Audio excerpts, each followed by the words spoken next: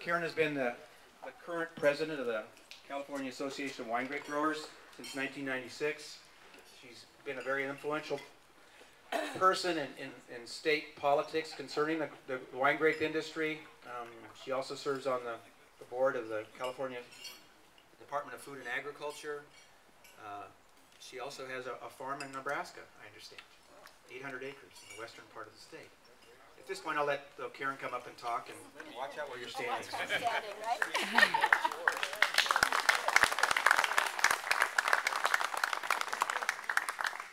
It's very nice to be here, and I want to thank Sandy for the invitation. I also want to congratulate you, because when I first read the invitation, I thought there was a mistake. 96th annual meeting. That is so awesome, and I just congratulate you for the successes that you celebrated over 96 years. The California Association of Winegrape Growers is only 35 years old. We're just an infant at your knees, and we still continue to learn a lot from Napa. We were created 35 years ago because we were, believe it or not, wine grapes are one of the last major commodities that didn't have an organization to work specifically on those types of commodity issues. But I also want to say that we pride ourselves on working very closely with the regional associations, with the State Farm Bureau, and with the county farm bureaus.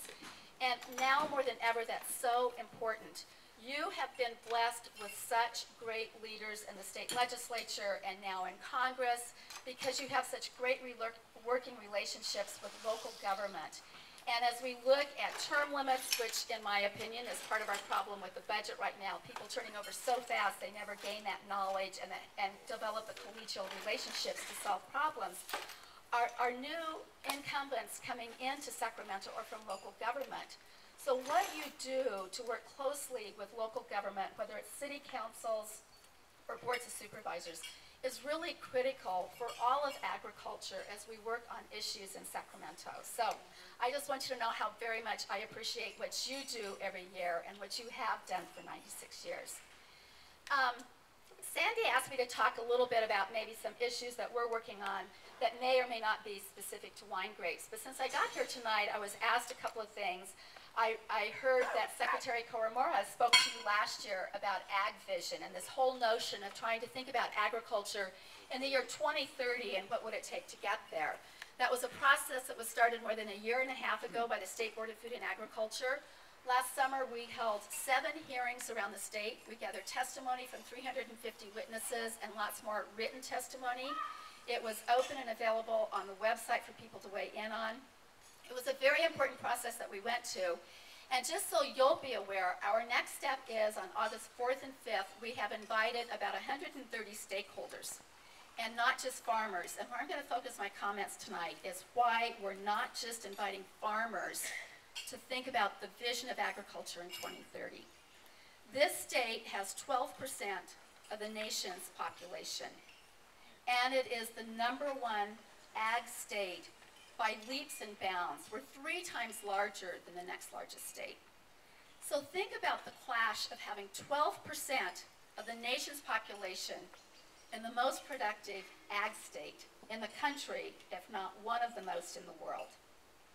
That clash for natural resources, those changing demographics right at the rural-urban interface, that's very much what you do on a daily basis. And that's why we're reaching out to about 130 very diverse stakeholders. Paul, I'm sure glad you're going to be there, because it's high risk, but it's high gain.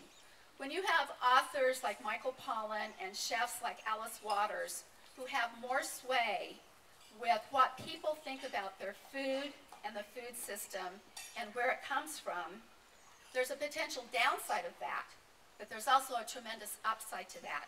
Because what we're seeing is that people, and especially the younger generation, are vitally interested in where their food comes from, who's farming it, and what kind of practices you use. It's a huge issue.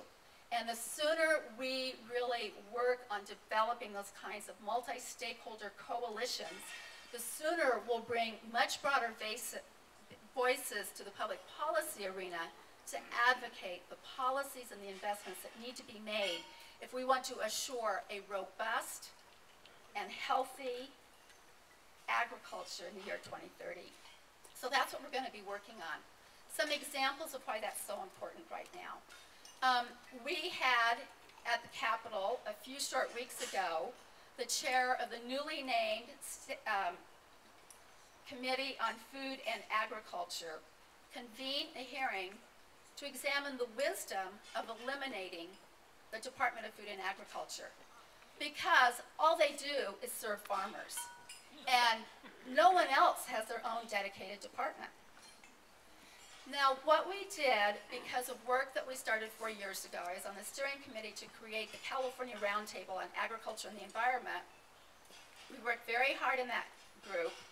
We wrote a letter to the chair. We sent our facilitator to the hearing.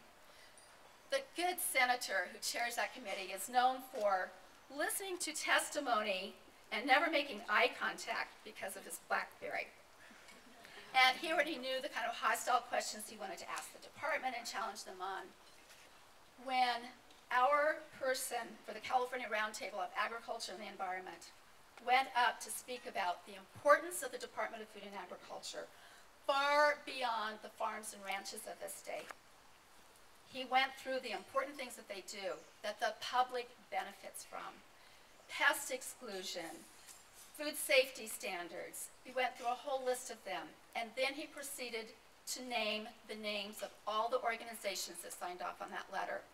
They were as diverse as the California Farm Bureau Federation, the Natural Resources Defense Council, the Nature Conservancy, the Environmental Defense Fund, and that's when the good senator stopped looking at his BlackBerry and looked up.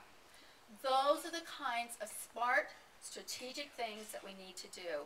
And especially as the environmental community recognizes more and more that your stewardship of natural resources is the best and lowest cost way of achieving the environmental standards that we have embodied in law. Very important that we continue doing that.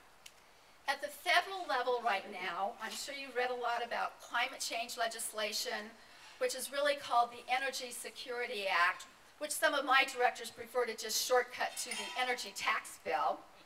But where did that legislation go? It could have a profound effect on every one of our farming and ranching operations.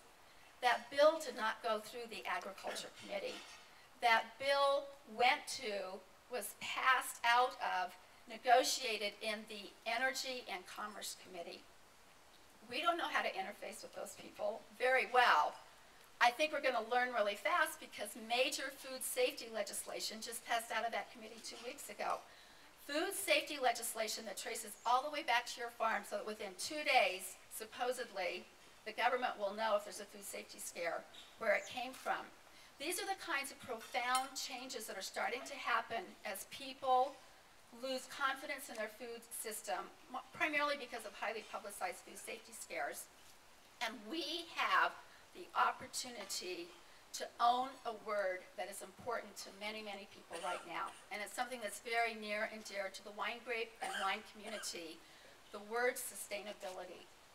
That's ours. The three-legged stool. Farming for the future.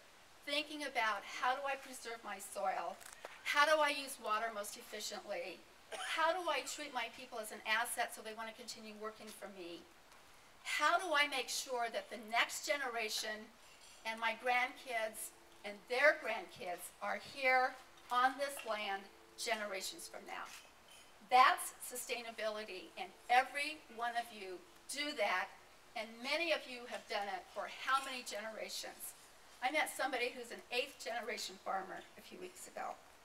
My brother's only the 4th generation on my farm in western Nebraska. We own sustainability, and we should not be afraid of the word. We should be willing to step up and help measure it and communicate it and not be afraid to be transparent about it.